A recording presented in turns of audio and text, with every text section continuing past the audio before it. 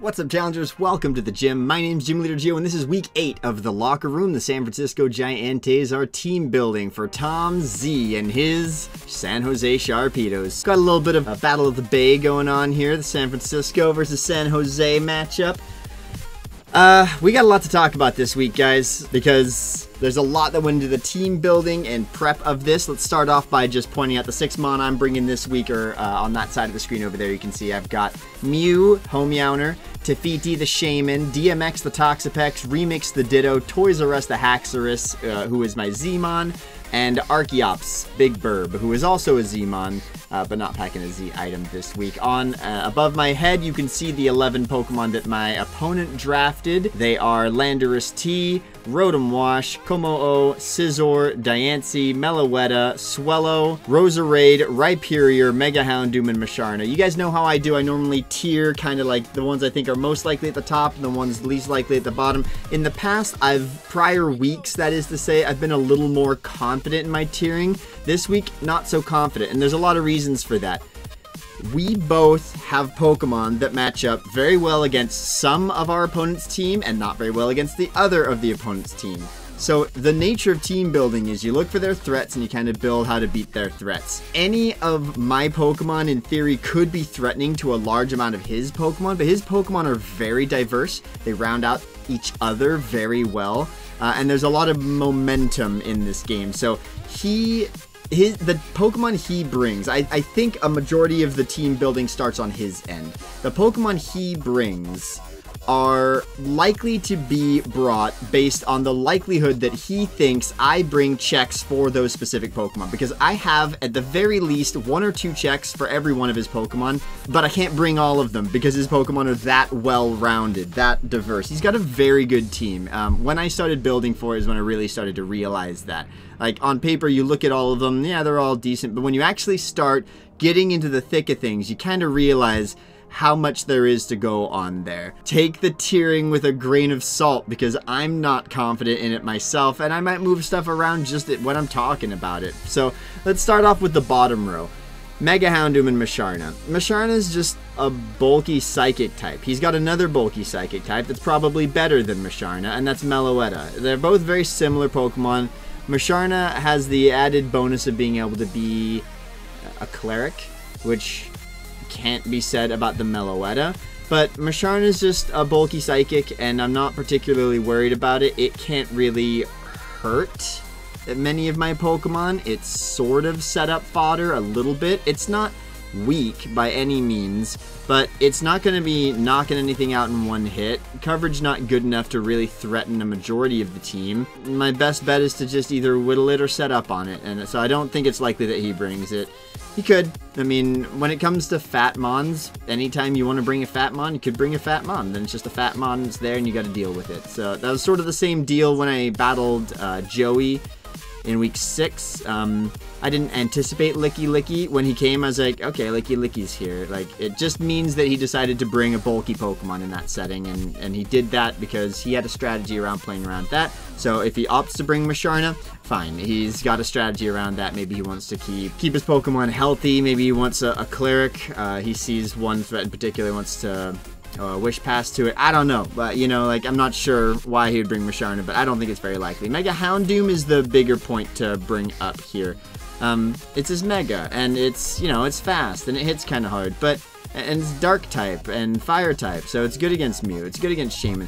But ultimately, I just don't think he brings it. The main reason for that being, if he wants to build a team that isn't afraid of Dugtrio, the only thing he needs to do is not bring Houndoom, because Dugtrio traps Houndoom and threatens and traps and kills Houndoom and outspeeds it, and there's nothing Houndoom can do about that. He can't run a different item because it's his Mega, so he can't be running a Shed Shell. He can't Scarf it to trick me and outspeed me or anything like that.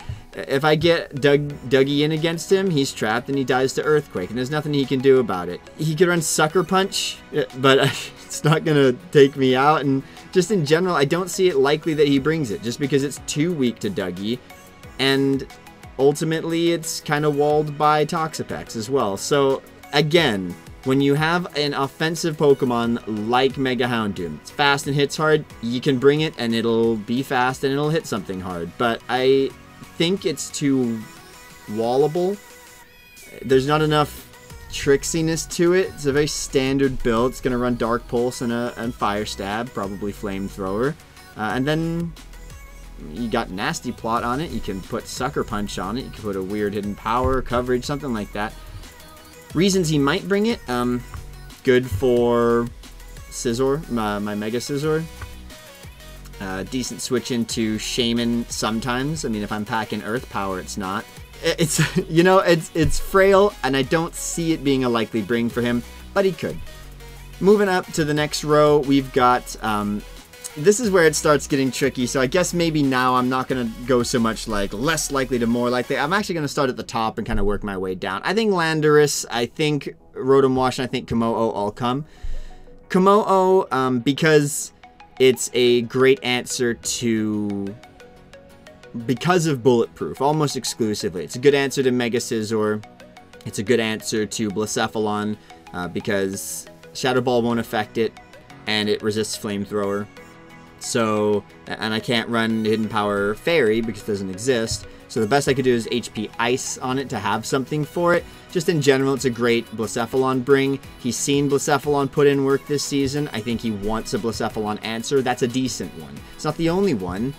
But it's a decent one for him to bring, so I think that's why it comes. It has lots of different setup options. Can be defensive, can be physically offensive, specially offensive, can set up speed, can set up attack or special attack with workup, Life Orb sets, Scarf sets, although they're not great. It can be specs, Dragon Dancing. It's got so many different setup options. It can really go any way with that. I think that benefits him. I think it's a potential answer to Haxorus. I know he's run Habanberry at least at one point before this season.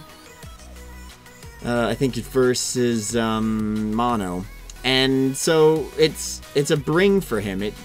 Weirdly, it becomes a check to Haxorus, even though Haxorus is faster than it and hits harder than it. It can still be a check to it, depending on the set that he brings. So, can definitely, if he brings it, I have to do a lot of scouting and figuring out kind of what it has for me. And that's sort of, I think, a really good reason for him to bring it. Rotom Wash, Scizor, Landorus.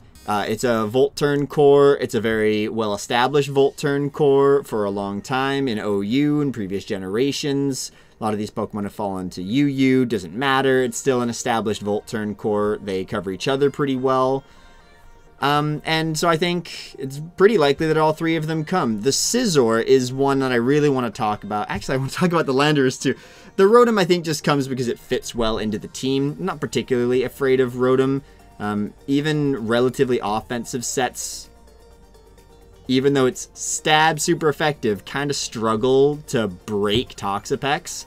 But they, you know, can get momentum on it, Volt switching for like 50% and stuff like that. But I can just switch out.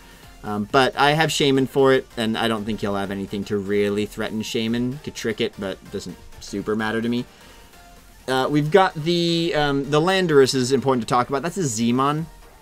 And possible Z moves that we should be on the lookout for. Continental Crush, Supersonic Sky Strike, Savage Spin Out. That one seems weird, but if you really do consider it, really boosting the power. U-turn's great, but to, you know, hit super effective against like my Mew or my Shaman, but it gets you out of the fight and hits you super effective, but then you don't get to stay in to finish off the job. He could potentially run Savage Spin Out on that U-turn, stay in, do a hefty amount of damage, and then get the momentum the turn after the threatening. But that's less likely probably than either Tectonic Rage, Continental Crush, or Supersonic Sky Strike, just because those ones really have a high amount of pressure put on them.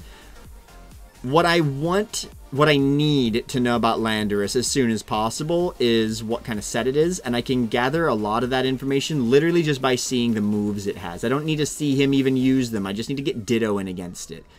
Hidden Power Ice won't one-hit KO a Dittoed Landorus, even though I have less HP than it, so technically it is a better version of itself than me. There are some times that's not the case. Pokemon with no HP investment and a low HP stat Ditto's 48 base HP with 252 EVs in it, because that's one thing Ditto does. It copies the HP. Sometimes with low HP mons, Ditto's a better version of it. Swellow, for example. I take a hit from Swellow better than Swellow takes a hit from itself if I'm Dittoing it. So, but even despite that, if it's packing HP Ice, my Ditto will survive that. So I can pretty safely switch in against the Landorus, learn its set, and then immediately use that information. It's a good speed tier against himself, which is nice. 91 will outspeed when I'm Scarfed Landorus as Ditto. Will outspeed the Mega Houndoom, and Houndoom can't run a Scarf. And it'll outspeed Swellow if it's not Scarfed. And I really don't think Swellow is going to be Scarfed. The biggest reason for that being, as a physically offensive mon, can't break Toxapex, and as a specially offensive mon, it could, but only if it's modest specs. If it's timid specs, it won't. So, there's even more to that information later. So, you see how this is sort of rounding around, right? Like, Ditto is going to be an important key player this week because a lot of his threats aren't good against themselves. Landorus, not good against itself. Scizor, not good against itself. Diancie, not good against itself. Swellow, it revenges itself, etc. You see what I'm getting at here, right? So Ditto will be important this week to learn a lot of sets depending on what he brings. So the Landorus, I really need to get in and learn its moveset. If it's got HP Ice, I can safely assume, based on the other moves that... well, I can't safely assume anything just by knowing it has HP Ice. If I get in on it and it has Fly, that's Supersonic Sky Strike. You don't run Fly if you don't have Supersonic Sky Strike. Like, you don't, you know what I mean? If I see Swords Dance, I instantly know it's not Scarfed. That's good knowledge. Really what I need to gather here as soon as possible is, are you Scarfed? If you're not Scarfed, you're probably a Z item. You could be Yachi. I'll play around either scenario, but you can sort of gauge based on looking at its moves. Rock isn't amazing against my team, so if I see Stone Edge, I know that my mind is going to go towards it being Continental Crush. Because Continental Crush is a good move. It'll hit a lot of things on my team neutrally. But, and it's a decent way for Landorus to beat itself. But without being Fly, which is not a great move once the Z item is gone. Whereas Stone Edge can be useful even with the Z item gone. So if I see Stone Edge, I'm going to be thinking in the back of my mind Continental Crush or Scarf. And then you just look for other things that wouldn't be on a Scarfed mon typically, you know, like Swords Dance, for example.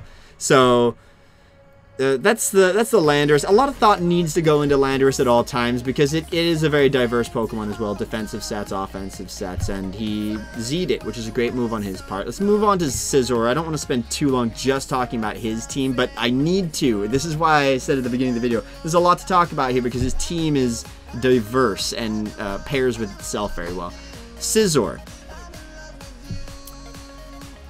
I've run Scizor before. It's threatening as being a banded Pokemon, but it's also very scared of just everything having fire. Anything can just pack HP fire.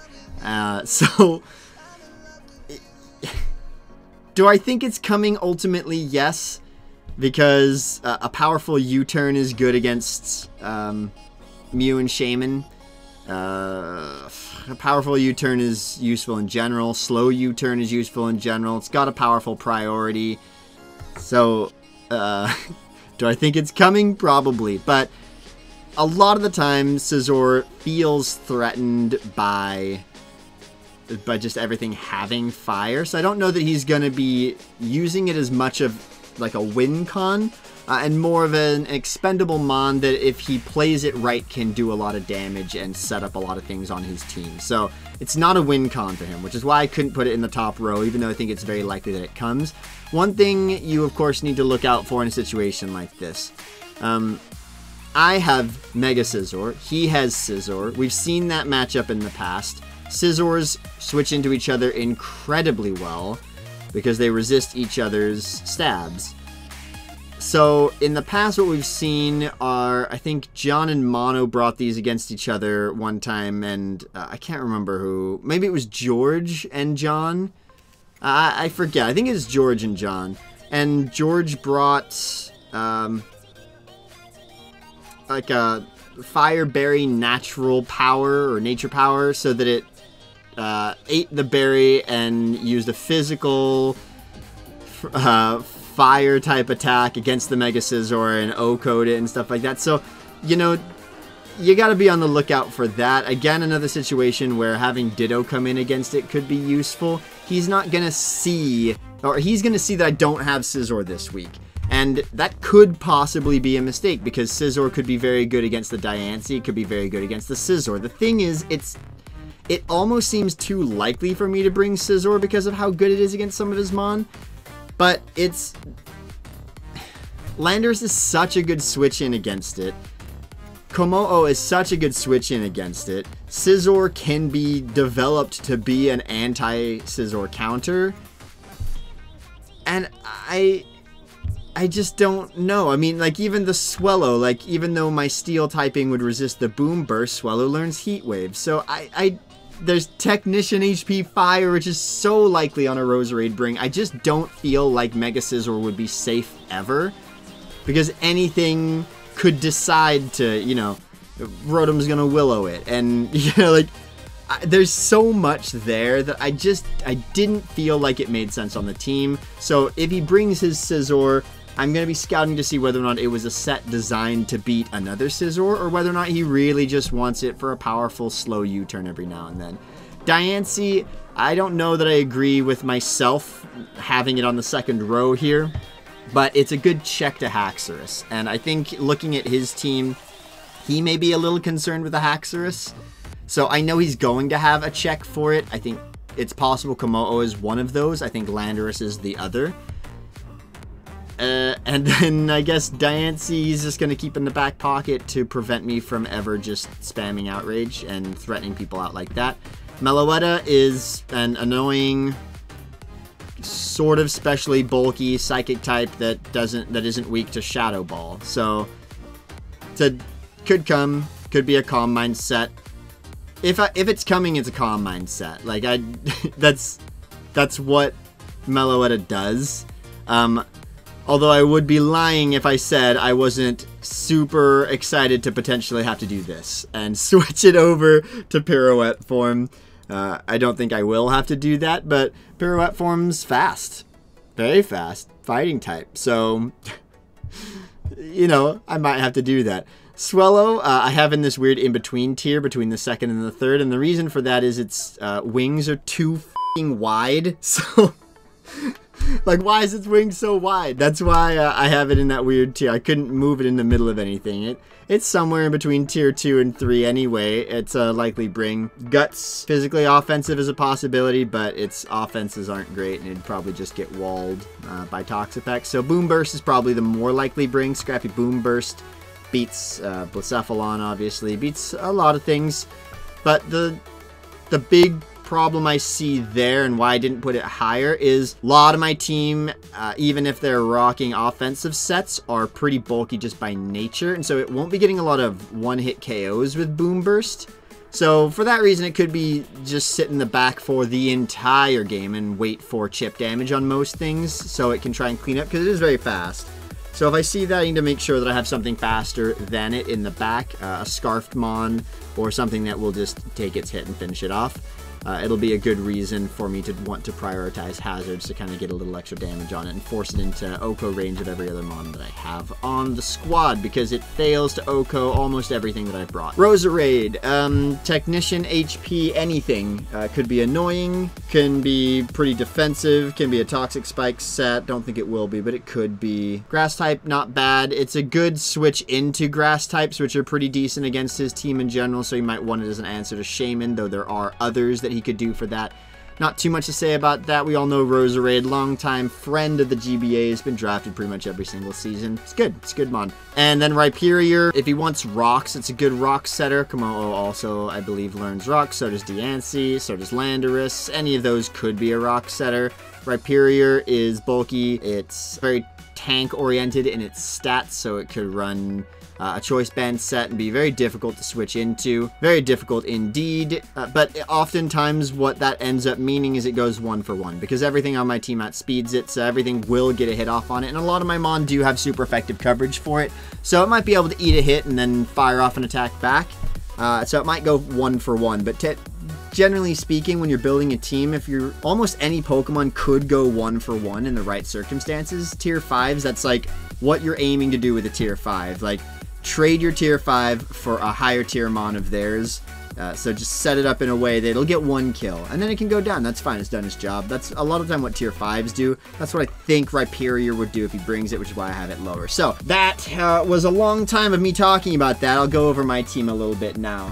So I hope you guys see why I took so long to talk about all those Pokemon, because so many of them could come, because so many of them do something. It really depends on the Pokemon that I brought. Looking at my team, we got Toys R Us the Haxorus, of course, Homeowner the Mew, DMX the Toxapex, Tefiti the Shaman, Archeops, which is Big Burb, and then Remix the Ditto. Ditto running HP Ice as its hidden power move to allow it to have something against the Landorus if the Landorus opts to run HP. That's mostly it. The next most likely hidden power users I see on his team are Meloetta and Roserade. Roserade being the most likely. And Hidden Power Ice is also super effective against the Roserade. Hidden Power Fire would be also, and could be useful for the Scizor, which would be a good switch into the Roserade if I copy the Roserade. But now we're going layers on layers, like that I'm going to switch in, copy the Roserade, it's going to have HP Ice, and then he's going to go to Scizor on it. It's too many steps, whereas I want Remix to be able to exchange well with the Landorus, because Remix has the potential to fill a gap of countering lots of Pokemon if I want it to. So I can, it's not necessarily a win con for me this week. Any choice Scarfer can be a win con, because at the end of the game, if you're the fastest and you can clean up, then any Scarfer could in theory be a win con at the end of the game. For this specific week, I think it's important that I use Ditto to try and find out some information about specific sets of specific Pokemon. And so that's what I need it to do, and I needed to be able to do that for Landorus really well. We're going to move on to Big Burb. Big Burb's running a Focus Sash lead set this week. Head Smash, Hidden Power Ice, Endeavor, Stealth Rock with enough speed investment to outspeed a modest Swellow. This could be an important consideration here, because Timid Spec Swellow won't break my specially defensive DMX. If it's modest, it can do more than 50% to it. So it has to be modest, right? If it is, Big Burb's gonna outspeed it. So once I figure that information out, Big Burb can be useful, though I need to get a look at his team before I say anything for sure, but I think there's a decent chance that I lead with Archeops. Big reason for that being possible leads on his team are Landorus. Basically anything with momentum is an easy thing to say that could lead, and things that also could set up hazards are also possible leads here. So Head Smash, Hidden Power Ice, Endeavor is the moves, and Stealth Rock with a Focus Sash. If I lead with this thing, I'm pretty much guaranteed to get Stealth Rocks up, because I outspeed almost everything on his team except for Swellow if it's max speed Timid, or Mega Houndoom. But as I said before, I don't think Mega Houndoom comes. If Mega Houndoom does come, Mega Houndoom will probably switch out, because Mega Houndoom can't one-hit KO Archeops. Which is weird. I thought it would. But when I looked into it, Timid, Flamethrower won't do it. I guess Dark Pulse might. I think I forgot to calc Dark Pulse. Maybe Dark Pulse does, or it does like 90%. But either way, I'm Focus Sash, so I don't think he would risk it, knowing that I have Head Smash, and knowing that a lead Archeops, like in the past, I've brought Scarfed, and I like the potential matchup there. So basically, I outspeed everything on his team, barring two very unlikely lead scenario options there. But even if in those circumstances he does lead with those, I still get rocks up one way or the other, and it gives me a lot of information, namely about that Swellow. Is it modest? Is it boom burst? Or is it physical? So that gives me a lot of information that I could be really happy about. And then barring that, I'll outspeed everything else except another Mon that's Scarfed that's faster than me. So it could be, you know, Scarf Landorus T as a possibility, as a possible lead. But in a situation like that, it's probably likely to just U-turn on me, and I'm just going to click Stealth Rock anyway, because even if he does pop off a Z move, for example, in the very first turn, I know I outspeed it next turn, and I'm just going to pop off that Endeavor on it, because he's going to bring me down to 1 HP. So I'm going to get that Stealth Rock up. We might just exchange rocks if he's going to lead the Landorus on turn 1. So I'll pop off a Stealth Rock, he'll pop off a Stealth Rock. He's likely to either hard switch at that point to try and prevent me from knowing more about its item. But I'll probably end up clicking HP Ice if we exchange rocks. So that gives him the opportunity to switch into something that would tank the Head Smash, which is probably something like the Diancie or maybe the Scizor or something like that. But if he opts to exchange rocks with me and doesn't break my sash, then I have an Endeavor still waiting in the back pocket, and I can either switch out Big Burb or really try and force that. I do really like the idea of Archeops versus Diancie. If Diancie wants to exchange rocks with me or something like that, then it might be able to go for the Diamond Storm after, thinking it's going to take me out, Focus Sash, live, and get an Endeavor off on it. Something like that. Bring it down to 1 HP, and then it's no longer an issue for Haxorus. So, a lot of ideas going into the Big Burb. Not going to be holding on to it for a long time unless I really need to save the Focus Sash and he doesn't have hazards up. But just looking to get rocks up on my end and then bring something down to weak or get a kill, if possible. We're gonna go to DMX next. DMX is pretty standard, specially defensive set. This is so that I don't just get outright completely annihilated by Boom Burst. I do have a really good switch in for it. It's a really good switch in, weirdly enough, for the grass type. You know, who would have thought water type being really good switch into a grass type? But you know, the poison making that neutral is really helpful. And I can get a knockoff on it, remove some of its items, kind of get an ability to see what it is. It's running Rocky Helmet, so it's a good switch into Scizor. It can do okay against the Komodo. It's not like, oh, I'm going to switch in, I'm going to like completely like beat this Komodo. That's not going to be how it is. I can knock it off to get rid of its item and potentially set up for something else. I can spam Haze on it to make sure it doesn't get out of hand with its setup, because that tends to be what they do to really get a 1-up on you as a Komodo.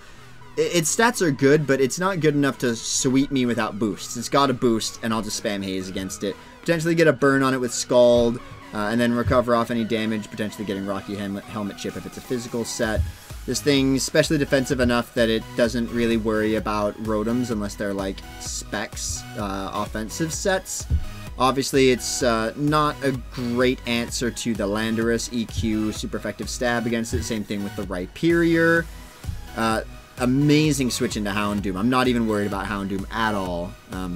Almost exclusively because of this Toxapex in practices that I had with this. One thing I was noticing is I can switch this in against a Houndoom. Even if it clicks Nasty Plot, I can pop off a Scald, hit it for about 45%, as it goes for the best thing it could have for me at that point is a Dark Pulse, which will do about 50% to me also. And at that point, I could just switch into Remix and be a +1/+2 Mega Houndoom, and I can Dark Pulse it right back and finish it off. So, or I can go for the Flamethrower. Thing is, he does have the Diancie, which is a good switch into his own Mega Houndoom, so that's a good thing to note. His team in general is very good against itself, which makes Ditto like a less strong bring, but it's an amazing scout still, which is why Ditto is coming this week. We're going to move on to the more offensive members of the team. We've got Tefiti here. This is actually not the set I'm going to bring. I forgot to change this back out. We're actually going Expert Belt. But you're kind of seeing what one of the ideas was that I had here for a period of time. And the amount of speed we're running is 158.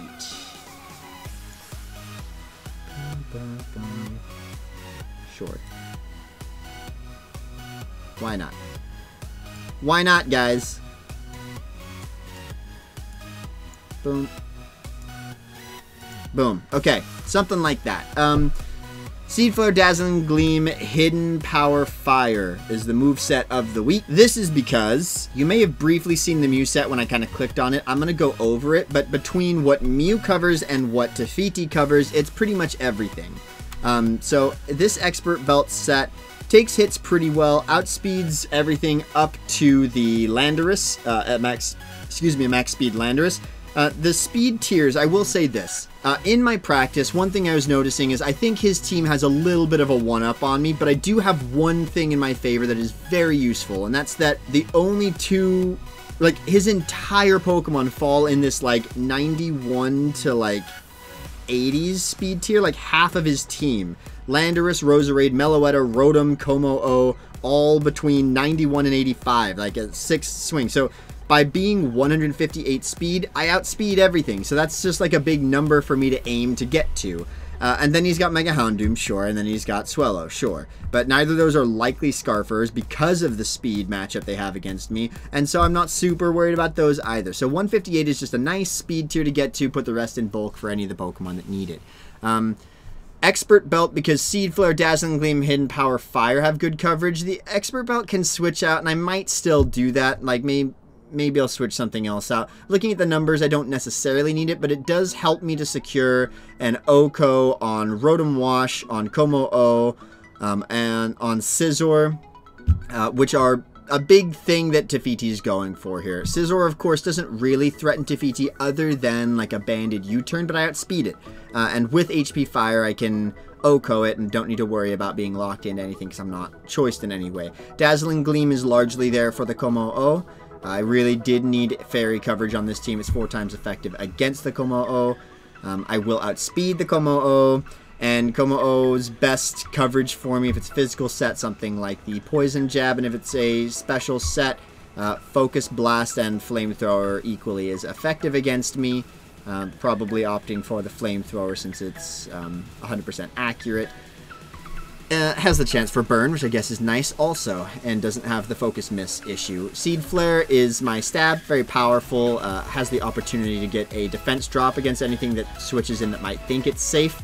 Scizor cannot switch in against me and be safe even if it does think it is the best answer to a Seed Flare. If the Scizor does switch in, there's a huge chance he just instantly switches out, fearing that I'm to scout for the Hidden Power Fire. So if I do see a scenario like that, there's a good chance that I will hard switch out, go straight to DMX.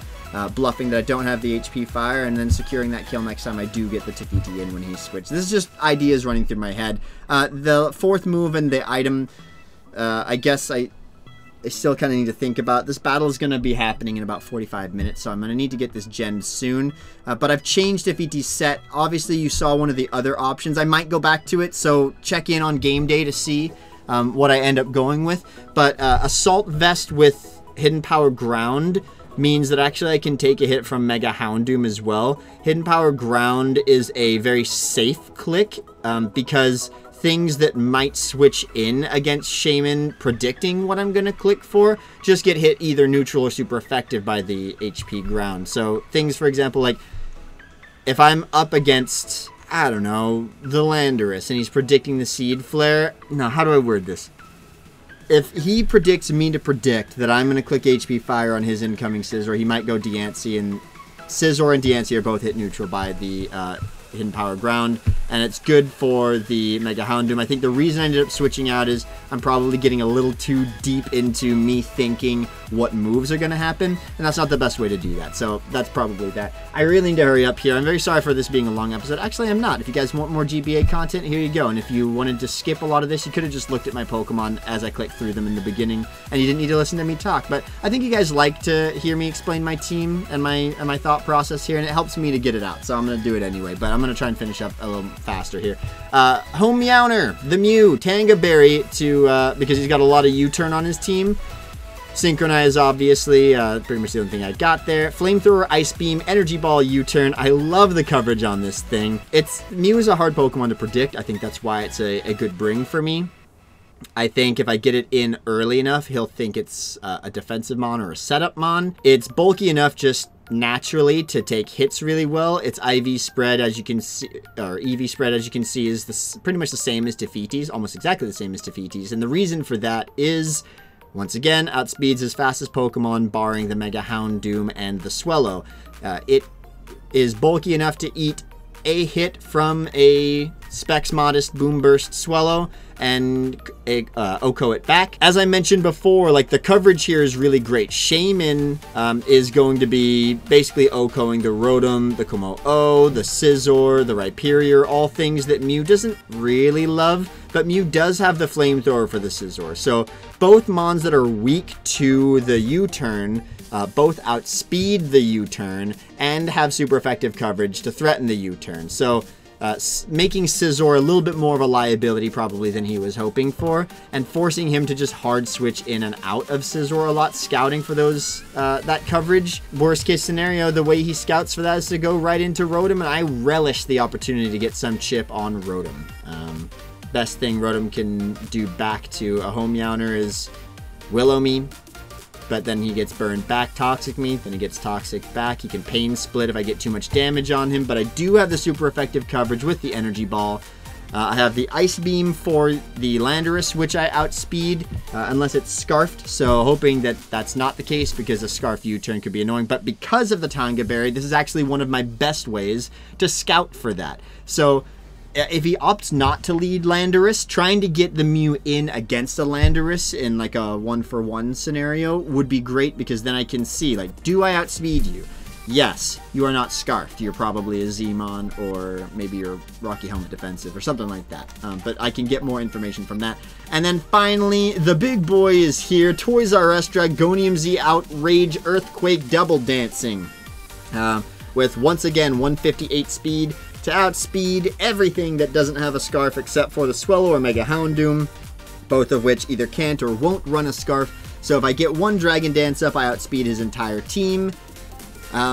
Things to look out for: Autonomize Komo-O, defensive Komo-O with a Haban Berry, Diancie, yeah. You know, anything that's unexpectedly scarfed or buried in one way or another. You might be thinking like, okay, then why don't you run Unnerve to not have to worry about the berries? And the main reason for that is Rotom. I really want to be able to get an Earthquake off on Rotom. I kind of need to be able to do that because while Outrage does hit it neutrally, it forces me to lock into Outrage. I don't want to have to do that if there's still a Diancie around.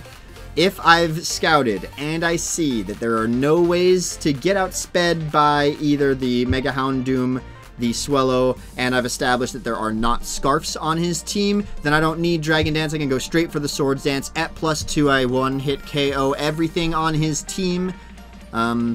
Even the Rhyperior with a +2 devastating Drake. So, another thing to be on the lookout for is if one of his ways to deal with this in the late game is to consistently pivot in Landorus and then sack something by switching out, I can Z Dragon Dance on it, get rid of all of those negative boosts, give myself another speed boost and another attack boost. So, because in a situation like that when I'm already set up to +2 and I'm thinking that I have game on the line, and he's going to be opting to do all those things to try and take that back from me, there's still that option also. Don't see it as a likely bring, but it is an option available to me. What did I press? Why did I do that? Stop it. Stop. So, yeah, not a ton to say about this. Obviously, the speed tier is important. The rest went just into bulk. Outrage and Earthquake are great for his team. If you resist the Outrage, don't resist the Earthquake. If you're immune to if you're immune to the Earthquake, then you don't resist the Outrage. So between the two of those things, that's pretty much the only coverage I need. So Toys R Us just got to find that opportunity to get in and set up on something. Looking at the matchup, the best thing for me to do that against is either the Rotom Wash, if I've established it doesn't have Will-O-Wisp, or possibly even in the face of Will-O-Wisp. I can Dragon Dance on the Willow, and then Swords Dance knowing that he probably doesn't have anything for me, and that's undone the Willow and put me in a position where I have the speed boost and some of the attack boost I need, and then I can start popping off some damage there. That also prevents me from potentially getting T-Waved, which is one thing I do need to look out for. T-Wave pack and Mons that could make my day a nightish mare, you know what I mean? Maybe that means, maybe I will run, instead of Synthesis here, I'll run something like Aromatherapy. I don't know, probably not. I'm not going to do that, I don't think, actually. But Haxorus is looking at it now, just looking at his team of 11 before I've actually ended up, you know, before this actual fight when I don't know which 6 he's going to bring, to me, on paper, Haxorus looks like my primary win con to finish up the game. But you never know, maybe I need it just to wall break one thing, and then Homeyounder can finish it off, or Tefiti, something like that. I'm going to be looking to Homeyounder and Remix to get me a little bit of momentum back in this game. He has a lot of momentum setting Mons, so I can get in on those Mons and do a little bit of momentuming myself. And I think because of all that momentum, it's important that I get rocks up. And then I think I just need to play the slow whittle game, whittle down some of his threats. I need to get Diancie into maybe the 50% range so that it's killable by Haxorus. Gonna want to find out whether or not it's physically defensive, specially defensive, or some ludicrous offensive Diancie set. Not really sure, but this has been a very long locker room, so I hope you guys enjoyed. The battle is probably going to be happening in about maybe... He gets off work in 20 minutes. We'll give that gentleman a minute to get home and have some coffee, get prepared for this battle. And so in the meantime, I'm going to go shower and shave. So when you see me tomorrow, I'll be wearing a different shirt. Let me know in the comment section down below if you would have brought anything different. As always, my name's GiEnteis T-Shirts. You guys are the challengers. Thanks for stopping by, and I'll see you guys next time.